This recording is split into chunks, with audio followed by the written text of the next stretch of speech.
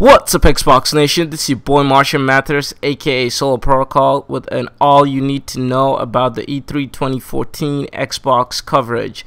Now, this is going to be a summary video with a lot of details in it, so for the sake of time and order, I'm going to categorize this in 4 sections, which are apps, the AAA titles for all other platforms, including Xbox, exclusive AAA titles, and ID at Xbox, which is the indie dev team.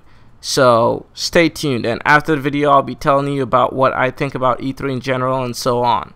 Let's get into it. I used to be the type of kid that would always think the sky is falling.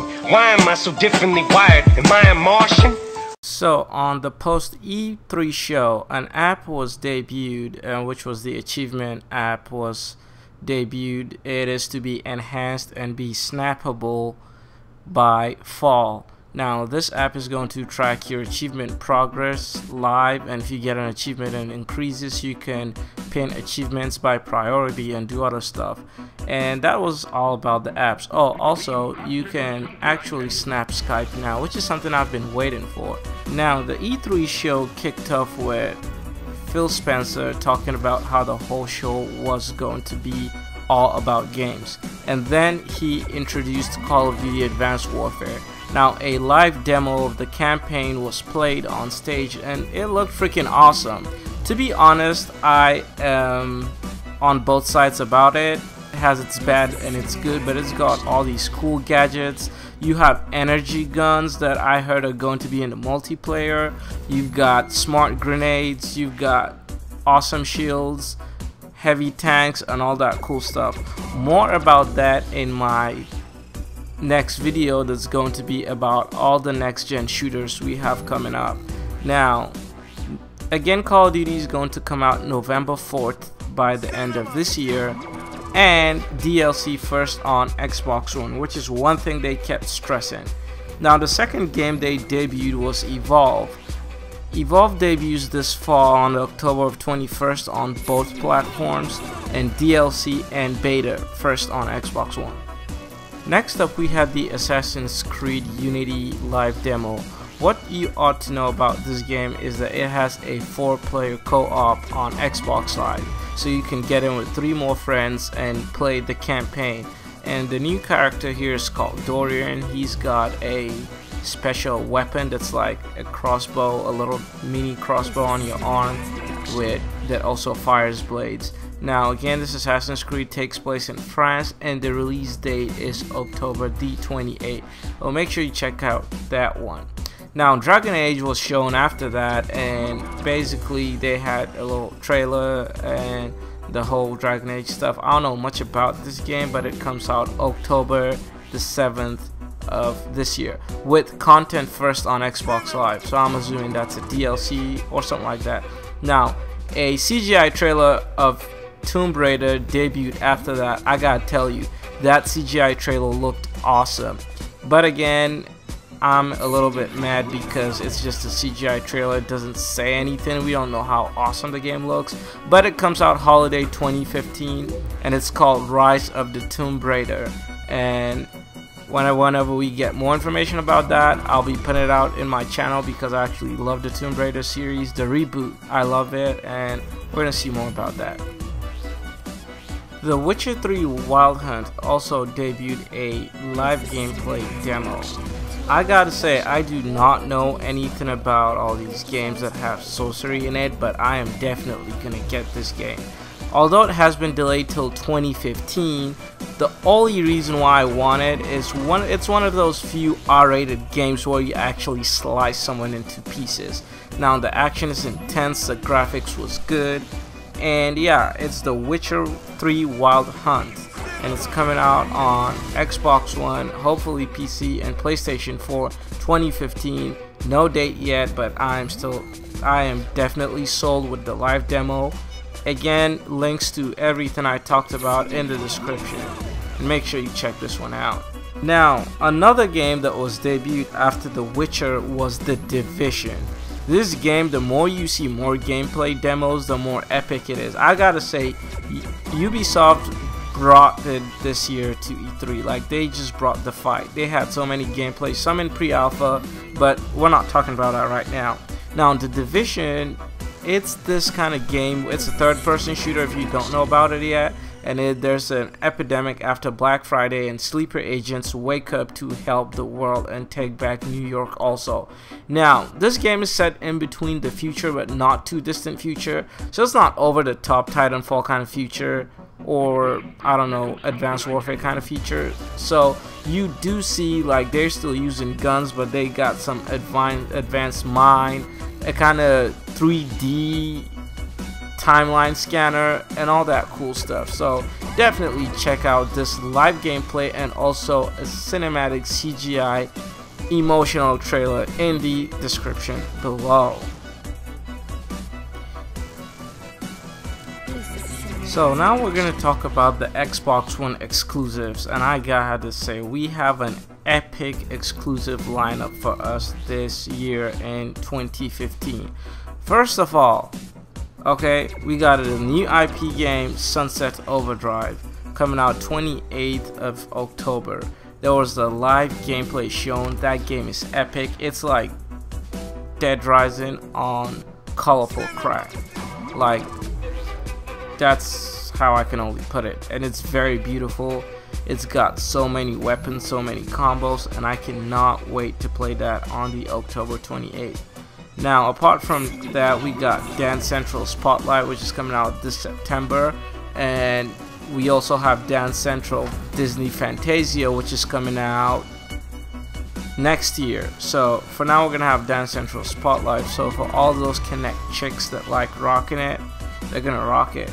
Now we've got Fable Legends coming beta this fall, and you can go and register at thefablelegends.com, and you can register beta and hopefully get in. There was also a live gameplay demo, and I gotta say, as usual, it also looked awesome. I'm definitely gonna be playing that game. Now, the biggest news of all that I took out of E3 was the Halo Master Chief Collection. This is gonna be just huge and epic, okay? Last time I covered a rumor saying that there was a likeliness that this would exist, and now it actually does. Now we're gonna have Halo Master Chief Collection. It's gonna be one disc packed with Halo Combat Evolved up to Halo 4. So we're gonna have 2, 3, 4 and Combat Evolved. Now this game is gonna be awesome. It's gonna actually be in 1080p 60 frames per second. Now as for Halo 2, they got 6 Halo 2 maps remade into high definition. It's getting the whole treatment like they said. You're gonna be able to switch in between the new Halo 2 and the classic Halo 2. This is gonna be awesome.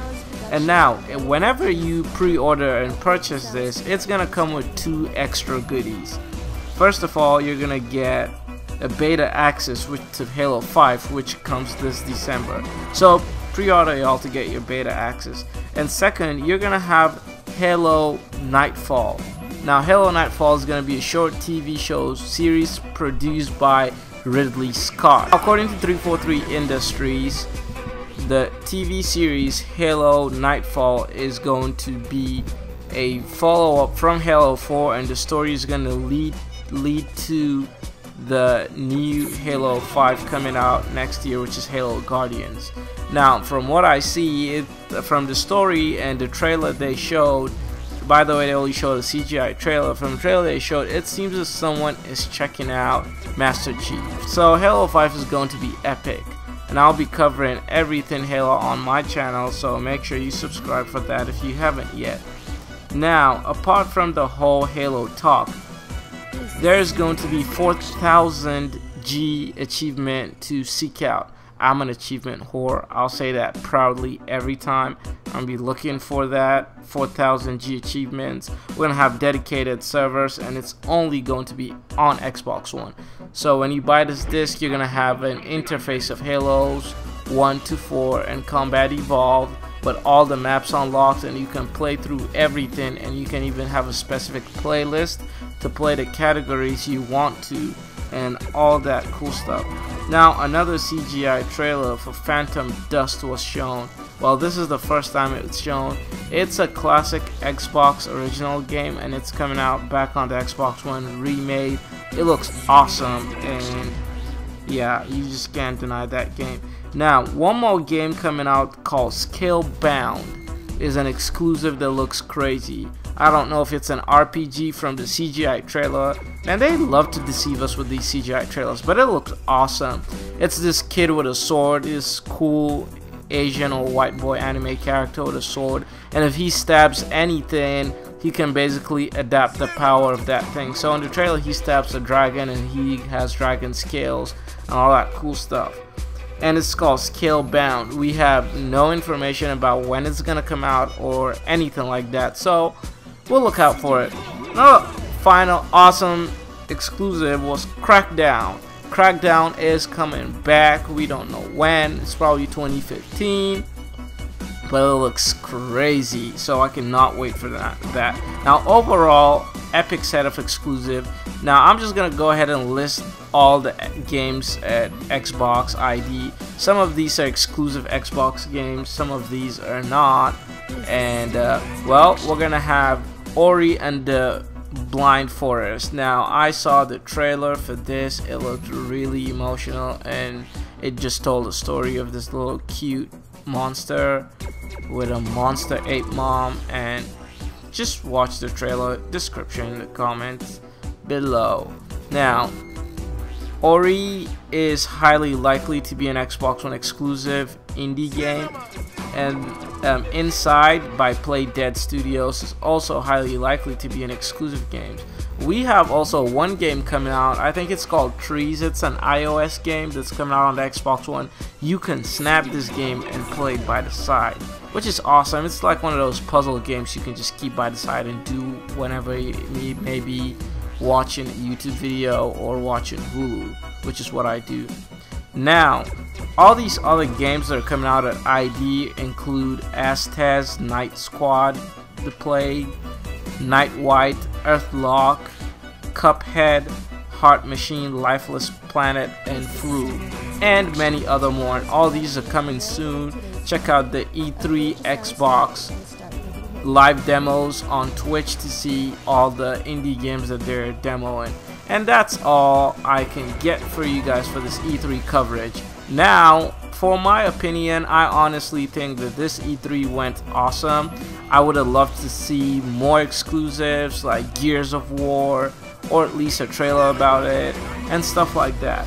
And as for the third-party games, I think that most of the ones with live gameplay were very choreographed, like the Assassin's Creed. Because in my opinion, if I'm going in with my friends to play Assassin's Creed, there's going to be one troll among us who's going to try to do some random unnecessary stuff, and we will be yell at each other until we decide to not be co-op anymore and go back to single player.